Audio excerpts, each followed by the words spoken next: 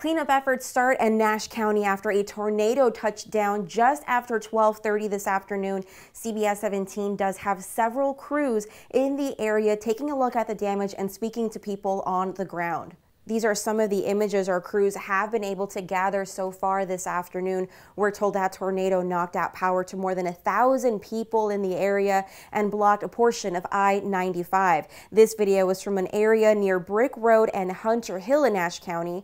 Now we're told that tornado touched down 7 miles northeast of Rocky Mount just after 12:30 with winds traveling at about 30 miles per hour. Again, this is just the initial information we're getting here at this time. CBS 17 is receiving reports of roofs being torn off homes that you can see in some of these videos. A roof collapsed and downed power lines.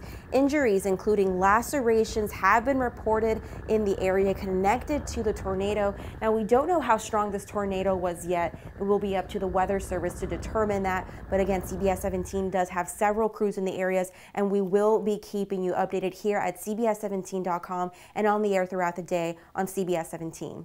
Now at the CBS 17 Digital Desk, I'm Judith Ratana.